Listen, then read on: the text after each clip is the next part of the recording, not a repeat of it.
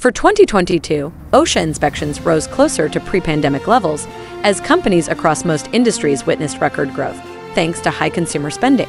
Naturally, an increase in inspections also means a greater likelihood of businesses receiving citations and penalties. And some businesses were hit harder than others. Let's take a look at OSHA's top 6 most expensive fines for 2022. Number 1. ALJ Home Improvement, $1.3 million. OSHA has cited this New York roofing contractor after a history of inspections from 2019 through 2021 found dozens of fall protection violations during 3 separate visits. Inspectors found violations that exposed workers to falls from heights of 18 to 20 feet and additional hazards, exposing employees to head and eye injuries from falling or flying debris. The company also experienced a fall-related fatality in 2019. Number 2. My Auto Store, $1.2 million. This auto parts plant in Camden, New Jersey, let a variety of safety hazards and work habits slide for years. For example, OSHA inspectors found a damaged circuit breaker was strapped to a pole with a bungee cord instead of being repaired by a licensed electrician. OSHA investigated the manufacturer after an employee's hand was crushed in an auto lift that started suddenly. Inspectors determined the cause was a lack of lockout-tagout procedures and controls, prohibiting the use of sparking tools near gasoline vapors, removing boxes and other obstacles blocking emergency exits, protecting employees from being caught in auto lifts, providing workers with PPE, training workers on using fire extinguishers, addressing various electrical, noise, machine guarding, crushing, and flammable material hazards, and affixing guardrails to stairways and open areas of elevated platforms. Number 3. Knox US, $1.2 million.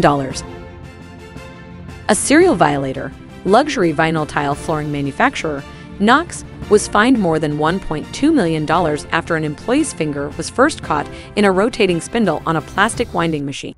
His body was then pulled around the machine spindle. The worker, who had been on the job just 6 weeks, suffered multiple severe injuries that required surgery. OSHA also fined the company for exposing workers to machine hazards, lacking PPE, and failing to train workers on safety hazards and precautions. This is the 7th worker injury related to lockout-tagout at the company since 2017. Knox is in OSHA's Severe Violator Enforcement Program. Number 4. DME Construction Associates, $1.2 million. OSHA investigated DME Construction following the death of an employee who fell through an unprotected skylight. During the investigation, OSHA also found that the employer exposed workers to falls of up to 22 feet from other unguarded roof openings and edges and failed to provide employees with any personal fall protection equipment. Before this inspection, OSHA had cited DME 7 times since 2011 for fall-related hazards, with more than $50,000 in unpaid fines. DME was placed into OSHA's Severe Violator Enforcement Program. Number 5. JDC Demolition Company, $1.2 million. OSHA began an investigation of JDC Demolition Company after a heavy equipment operator working on the 8th floor of the Government Center garage in downtown Boston died when the partially demolished floor collapsed. The 11,000-pound excavator and its operator fell 80 feet, resulting in the worker's death. It was their first day on the job.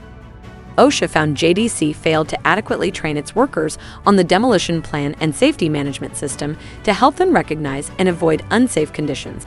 OSHA also found that JDC Demolition deviated from the demolition plan by imposing unsafe loads in the form of heavy equipment on the partially demolished 7th, 8th, and 9th floors. The demolition plan prohibited the placement of heavy equipment on partially demolished floor bays. Number 6. Charm Builders, $1.1 million. Charm Builders already had a long history of disregarding workplace safety standards before the latest OSHA inspection revealed employees working at dangerous heights without fall protection. OSHA found that Charm allowed its employees to work at heights of up to 28 feet without required fall protection.